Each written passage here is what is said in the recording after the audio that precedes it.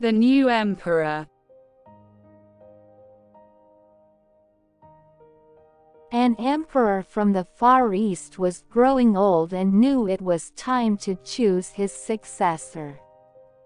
Instead of choosing one of his assistants or his children, he decided something different. He called all the young people in the kingdom one day. He said, "It is time for me to step down and choose the next emperor. I have decided to choose one of you." The kids were shocked. But the emperor continued, "I am going to give each one of you a seed today. A very special seed. I want you to plant the seed, water it and come back here 1 year from today with whatever you have grown from this one seed. I will then judge the plants that you bring, and the one I choose will be the next emperor." One boy named Ling was there that day and he, like the others, received a seed.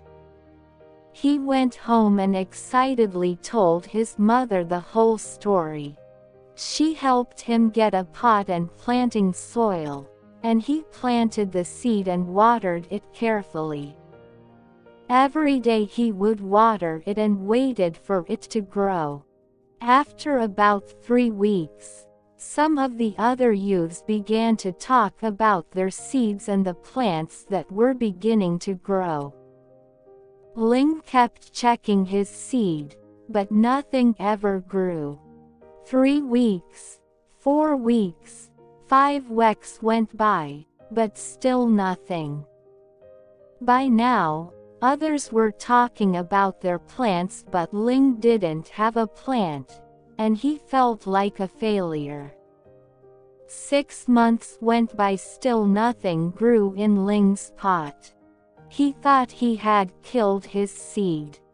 Everyone else had trees and tall plants, but he had nothing. However, Ling didn't say anything to his friends. He just kept waiting for his seed to grow. Finally, the year ended and all the youths of the kingdom brought their plants to the emperor for inspection. Ling told his mother that he wouldn't go because of the empty pot, but his mother insisted him to go. Being honest about what happened, Ling felt sick to his stomach, but he knew his mother was right. He took his empty pot to the palace. When Ling arrived, he was amazed at the variety of plants grown by the other youths. They were beautiful and in all shapes and sizes. Ling put his empty pot on the floor and the other kids laughed at him. A few felt sorry for him and just said, "Nice try, young boy." When the emperor arrived, he surveyed the room and greeted the young people. Ling just tried to hide in the back. My, what great plants, trees and flowers you have grown," said the emperor. "Today, one of you will be appointed the next emperor." All of a sudden, the emperor spotted Ling at the back of the room with his empty pot. He ordered his guards to bring him to the front. Ling was terrified. "The emperor knows I'm a failure. Maybe he will have me killed."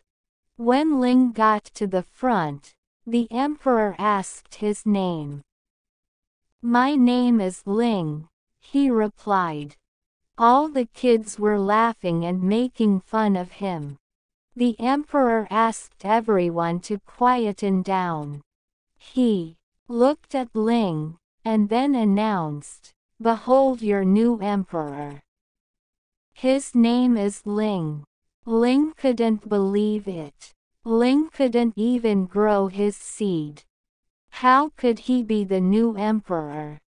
Then the emperor said, "1 year ago from today, I gave everyone present here a seed. I told you to take the seed, plant it, water it, and bring it back to me today. But I gave you all boiled seeds that would not grow. All of you, except Ling, have brought me trees and plants and flowers. When you found that the seed would not grow, you substituted another seed for the one I gave you. Ling was the only one with the courage and honesty to bring me a pot with my seed in it. Therefore, he is the one who will be the new emperor.